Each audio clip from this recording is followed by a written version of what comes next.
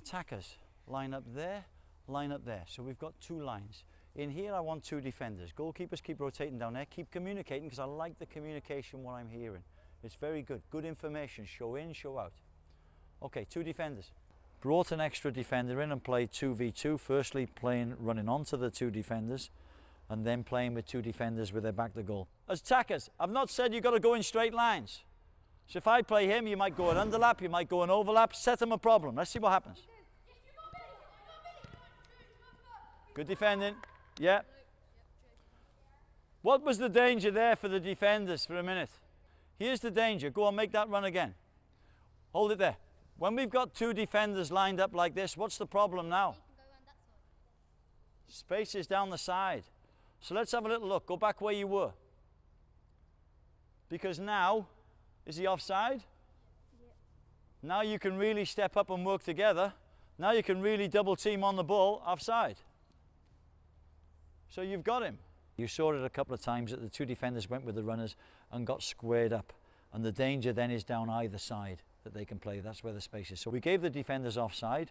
So if guys run behind and try to move them, they could keep their shape and hold it really. And just try to get them thinking a little bit about where they need it to be. So we're trying to say to the defender, look, think of this pitch in half. This is your half. This is your mate's half. He's the first defender.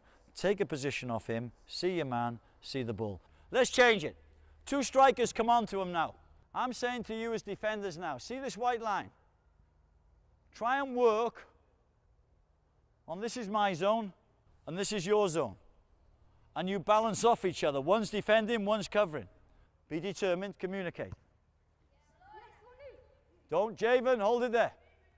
Jave, don't let him take you there. Let him go there offside, Jave. Work off the first defender.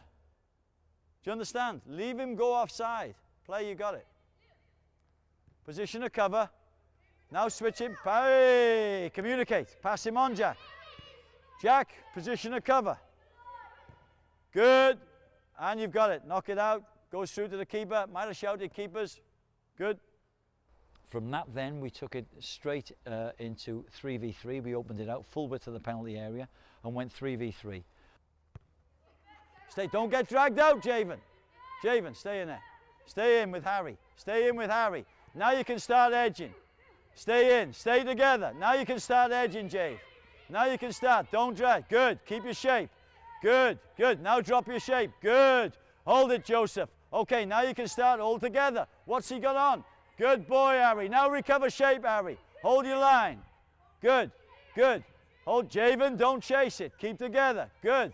They won't get through. Then it goes keeper. Okay, hold it there. Boys, in you come. Don't be last. 5, 4, 3, 2. And it's interesting that they started to grasp slowly that the first defender, if he's in the middle, has got to really play what we call square on. He's looking to block with his left foot, he's looking to block with his right foot. And then the other two just pinch in behind. You're stepping up into the big boys' world. You've got to have a little bit of cleverness to you. You've got to have an appreciation of where you need to be. Who's the first defender? Second one covers, third one balances off.